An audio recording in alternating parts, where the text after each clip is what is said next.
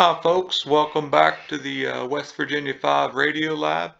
Today I'd like to talk about a little software-defined radio I picked up on eBay or Fleabay there. It's just about under $200, but what's pretty neat about it is this little guy can let me see the entire HF band from 0 to 30 megahertz all in one spectrum.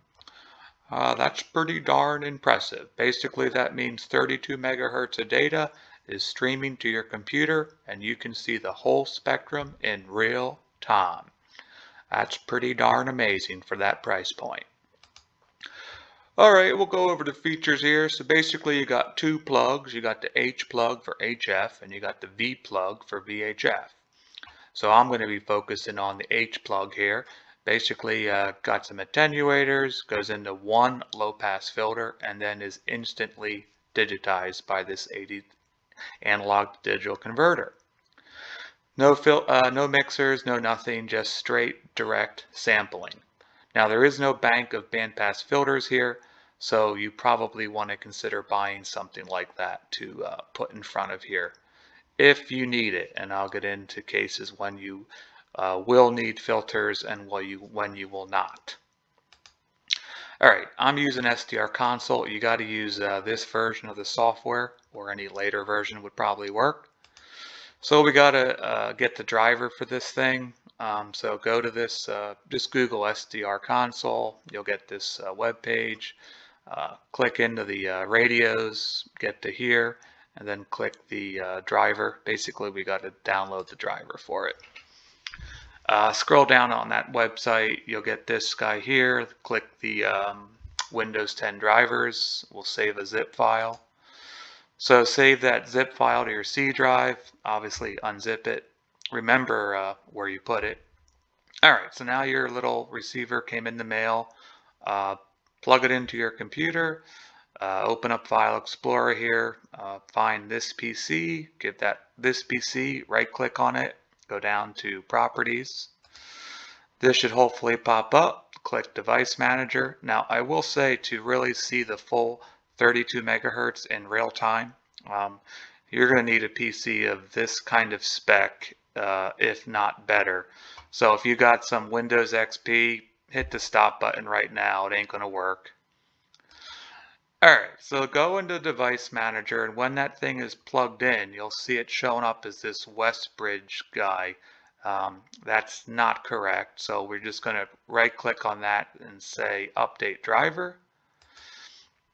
You go to Browse My Computer, alright, and then you click the Browse button, and you basically browse to where you saved off this Cypress firmware, and this is what I did here. So you go all the way down into the X64 and then you say that's it, and then you click Next.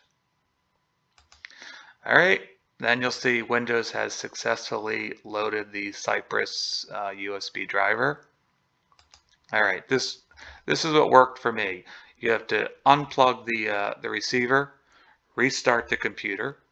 Once the computer is rebooted, plug the RX receiver back into the USB 3 port. It needs to be a USB 3.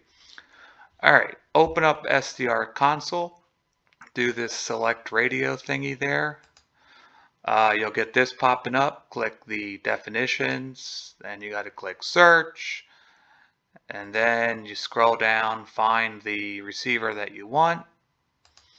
Hopefully it will say found it. You click add. And then you click this save button. I know it's quite a bit. Alright, so now it's in there. Now you can highlight it, select the bandwidth. You can select 32. I think the lowest you can do is 1 megahertz. So if you don't have a supercomputer, you can set it to 1 megahertz, and that should probably be okay. Once you got that set to the bandwidth you want, click the Start button, and there you go. So this is looking at SDR Console right now. And we are basically looking from 0 hertz all the way to 30 megahertz. And you might ask, well, what is this line?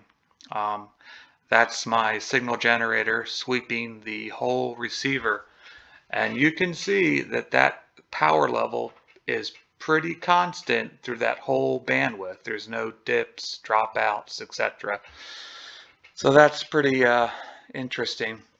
So this all blob here, that's the whole AM broadcast band. That's 500 to 1700 kilohertz. You got the some shortwave stuff here, and look at this spur crap over here. Yeah, you know what that is? That's all the nice solar panels by me. Ain't that nice?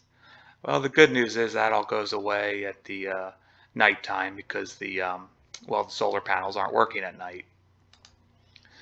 All right, time for some bad news. So here's the whole bandwidth with nothing plugged into the antenna port.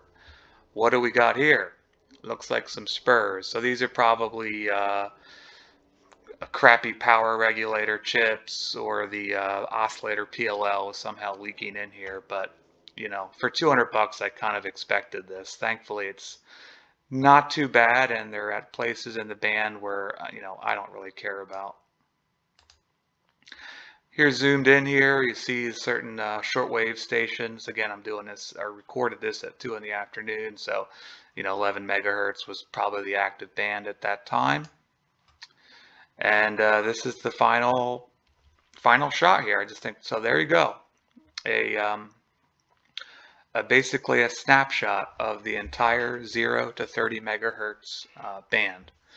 Now, what I was talking about earlier, whether you need filters or not, this is why this plot is so critical for that. Let's say you want to pick up signals better in the 80 meter band. So you say, I'm going to go get a low noise amplifier, and that says it has a gain of 30 dB. Well, you can see here, if we zoom in there, those strongest signals coming in here, and this is on a loop, so dipole is even going to be worse. They are around -50, say, dBm, right? So if I put a 30 dB amplifier, you got to ensure that the highest signal for the entire spectrum is below A to D sat. If it is, you don't need any filters. Filters won't do anything. If it starts clipping the A to D, typically from either the broadcast signals, or maybe you live near a shortwave station, but most of the time it's going to be the AM broadcast. Then you can either try buying AM broadcast notch filters, or I think the better approach is to pick a bandpass filter or make one yourself, you know, for the bands that you want, and then install the LNA. And the reason for that is the A to D on any receiver really cannot saturate. The second any signal starts saturating, it will create spurs and harmonics throughout this entire spectrum, regardless of whether you're tuning it there or not. And I'll do another video on that. It's what's called ADC overload. It's essentially where this, basically a signal coming into your A to D is greater than the highest A to D sat point. And the only way you can really determine that is you need to look at the entire swath of what the A to D is sampling. And that's exactly what this receiver is allowing me to do. So you might be working over here and say, I don't see anything, but what you're missing is that there could be some strong broadcast signal that's also coming down your coax. I had a person on Reddit who said, well, if I make a dipole with a certain wavelength, only those frequencies will come down the coax. I really felt bad for that person, because clearly they've never been in any kind of real world thing and have lived their whole life in a physics book. Anyway, whoever that person was, here's proof that you're wrong. Here's a dipole that's tuned to a certain 80 meter band, and look at that. I'm picking up way more signals than just 80 meters. I mean, I'm sorry folks, but a dipole is not that frequency selective. Alright, bottom line, A to D sat, I would stay under -20. I think it really obviously started saturating and creating tremendous spurs, I'll say, at -13. But I did see once it got to -20, the noise floor elevated. How am I doing that? I have a world-class signal generator, so please do not doubt these numbers. These are the numbers. End of discussion. Minimum detectable signal on this guy, I achieved about a minus 110 dBm.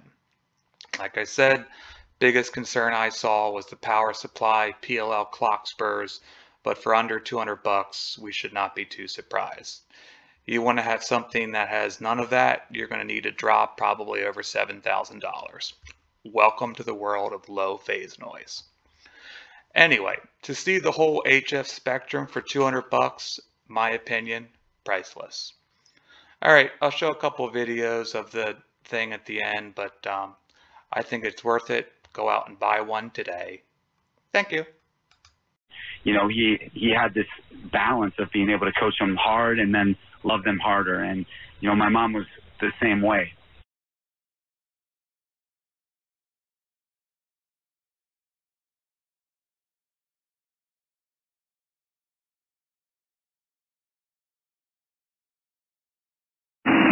Over from this guy. Here's putting 25 over on the 679. Well, that might be so. Maybe I can't make it 25 over, but I can make it over to your place, no problem.